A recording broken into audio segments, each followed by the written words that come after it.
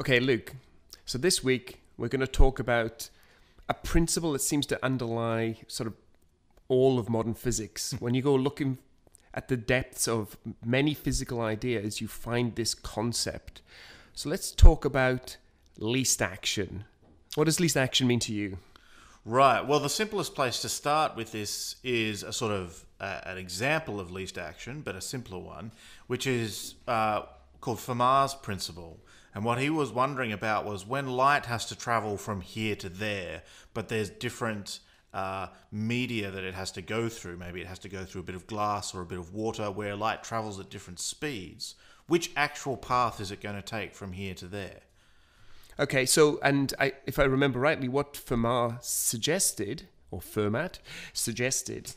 that light seemed to follow the least time path. Right. So the idea is, it starts here, it's got to get over there. The path that it takes from here to there is just the time that takes the least the path that makes the least amount of time. And so there's a whole heap of ways it could go, but if you took the path it actually takes and just tried to vary it a bit, you would always take a little bit more time. Okay. So there's an analogy that I remember from when I first learned about least action and Fermat's Principle. There's this notion of, imagine that you're at the beach and you're looking out into the ocean, and somewhere off to the side, you see somebody's in trouble. You know, they might be 100 meters offshore, they're drowning. So you want to rush to save them. So what's the quickest way to get there? You know, do you run straight towards the ocean and then start to swim? Now, you can go very fast on land, but swimming is relatively slow. So that's probably a bad idea. Do you aim straight for the person, running across the beach and then swimming in the ocean? Well, then you've got roughly, maybe equal amounts of beach running and swimming. But if you actually go through and do the numbers, there's actually sort of a hooked path which you can do, whereby you have a lot of running on the beach and a relatively small amount of swimming in the ocean that gets you to the person who's drowning the fastest. And this analogy, when you think about Fermat's Principle, is similar to light when it goes from one medium into another medium. So light, as it travels from air into water, it goes from air is less dense into water, which is more dense. They have different refractive indices, and this, of course, sets the speed at which light travels through that medium. And what you find, of course, is that your light ray travels in a path which is hooked, very similar to the hooked path that you would see on the beach when you try to get the minimum time to get to your drowning person. The light, when it travels from air into water, follows a least time kind of path. Now, that's a weird kind of rule for physics, especially sort of historically. In the time before the scientific revolution, we were happy to try to explain the world in times of there's some principle off in the future that we'll try to sort of aim at. There's what's called a teleological law. It's aiming at something in the future. But the whole point of, especially thinkers like Francis Bacon, was to say, no, we want laws where the law tells you the thing that happens next and the thing that happens next in time and next in time and next in time. So how do we tell that story? Well, I mean, it seems like light knows what's going to happen in the future. How do we understand this without having to ask of the light rays? How do they know which way they should go to make it go faster or slower? Well, it's an interesting one, right? As you said, it is like light has calculated all of the various paths and said, this one's the shortest, I'm going to go that way. Yeah. Now, I mean, the way that we start to solve this is we need to take a look at another famous experiment from physics, which is Young's double slit experiment, which I know you know. So would like it's a very famous one. You start off with a source of light and a screen that can detect light. And if you have a very sensitive screen and a very low source of light, you'll actually start to see the particles of light hitting the screen at particular points. So you can turn things down enough that we know that there's only one particle of light coming out. And then what we do is we put in front of it, firstly, let's put in front just a screen with a single hole in it. And so the light goes through the hole and then sort of spreads out a bit on the other side. And so where the light turns up is kind of spread out a bit. And now the weird bit comes. You put two holes in the screen, two slits, say. Now, it seems like a particle will just go this way or it'll go that way. And so what we should see on the screen on the other side is just sort of an overlap of the ones that went on the right, the ones that went on the left, and so we'll see a sort of smearing out. As opposed to what we know from physics is if you send a wave towards a screen like that, even like a wave in the ocean hitting two breaks in a break wall or something, the two waves will head out, but then they'll interfere with each other. And so at one particular point over here, you'll have the waves from one side where the first wave might be saying wave up, and the other one says wave down, and so they sort of cancel out. And over here, they reinforce themselves, so you get a bigger wave at some point, and this will be this interference pattern. The weird bit about the young slit experiment is, even when there's only one photon in the experiment at any time, we see an interference pattern. After you send a lot of photons through, the pattern that builds up is this wave-like interference pattern where there'll be lots arriving in one place, right? That's that constructive interference, and then a sort of a dark spot light, this pattern of light and dark, like the pattern of big and small waves. That's what we'll see. And that's a pretty weird result, because what it tells you is light's doing something weird. It's not acting like a classical wave, right, where it would sort of all arrive at the screen at one time. It's arriving at one place. And yet it's not quite acting like a particle either, because for some reason it knows about both slits at the same time. Yeah. So what's going on? So yeah, this is this quantum mechanical thing. You know, it's effectively traveling like a wave. The photon effectively goes through both slits, but it's detected on the screen as a particle. There's an apocryphal story about where we go from here, right? So we have to assume that light has this, and I don't like the phrase wave-particle duality, but that's what it means. Travels like a wave, interacts with the screen like a particle. The apocryphal story about how you get from there to modern physics is that apparently, the story is that young Richard Feynman is in a class where he first hears of Young's slit experiment. So Feynman, of course, will be a key player in modern physics from the 1930s, 40s, 50s onwards, etc. So he asks the teacher, right, so I've got my screen and I've got two slits in it. What if I put a third slit in the screen? And the teacher's response is, well, to calculate the interference pattern, you have to treat the wave coming through as if it goes through all three of the holes, and then you get a more complicated interference pattern than you would with the two slits. Then Feynman said, well, what if I put a fourth slit in the screen? And it teaches, well, kind of obviously what's going to happen is that light's going to go through the four, and you're going to get a more complicated interference pattern on the screen once you've sent through lots of photons.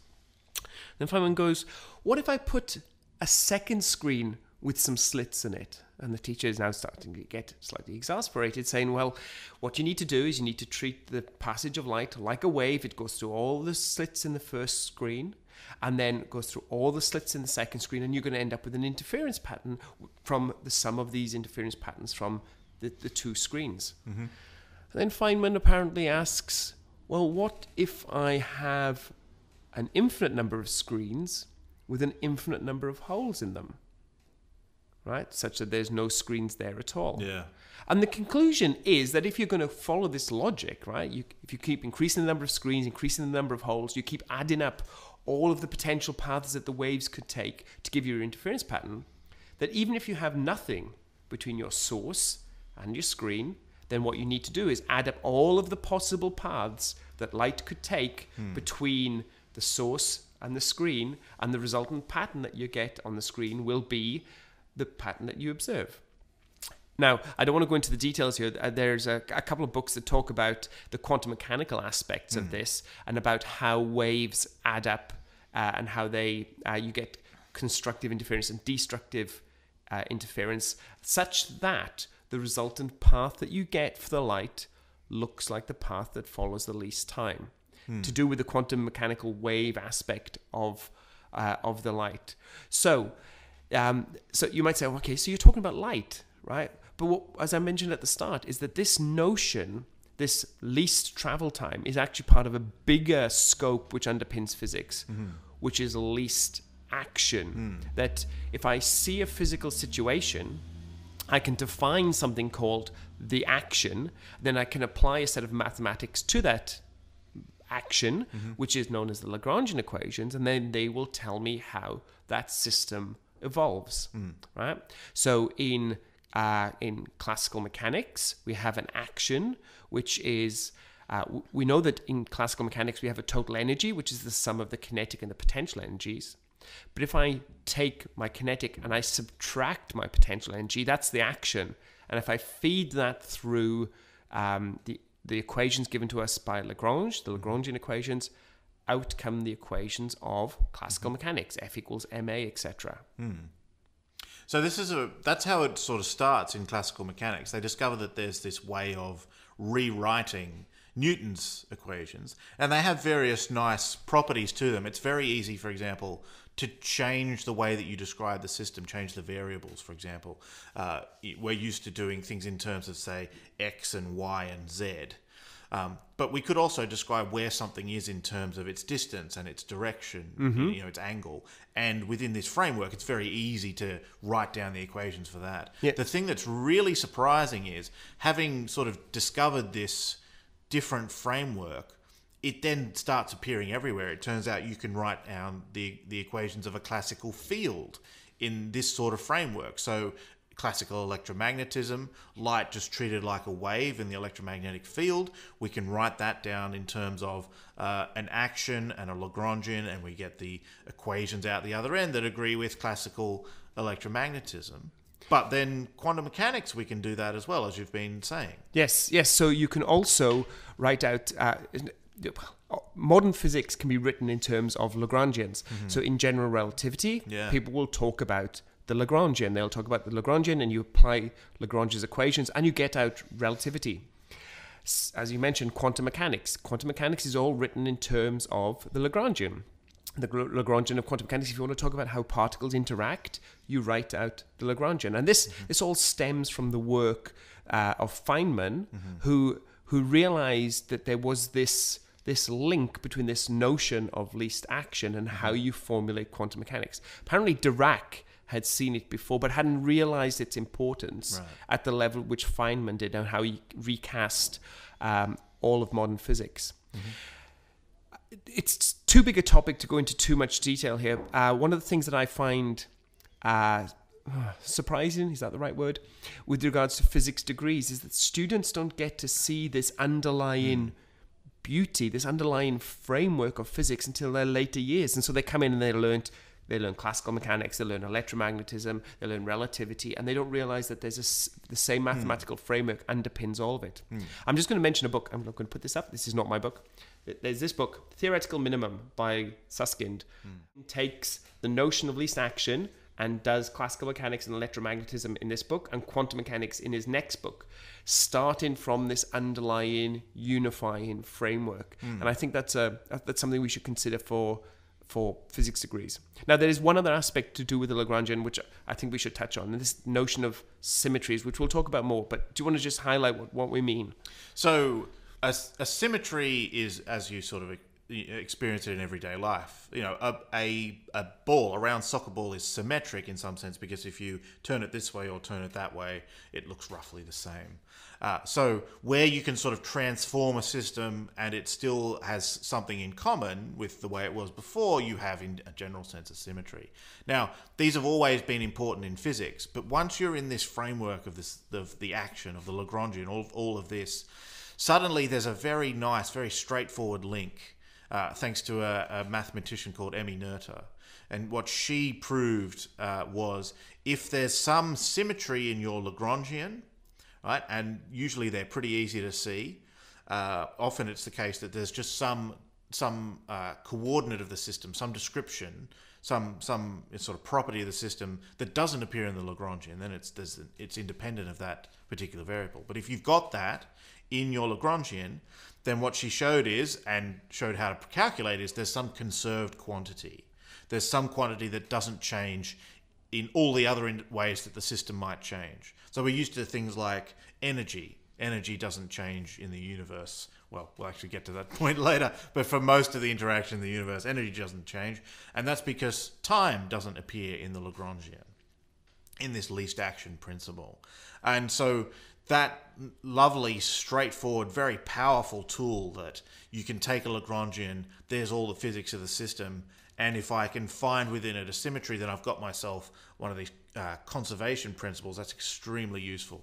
Yep, that's definitely something we'll come back to, and the question of the conservation of energy in the universe. But let's finish there for today. Stay tuned.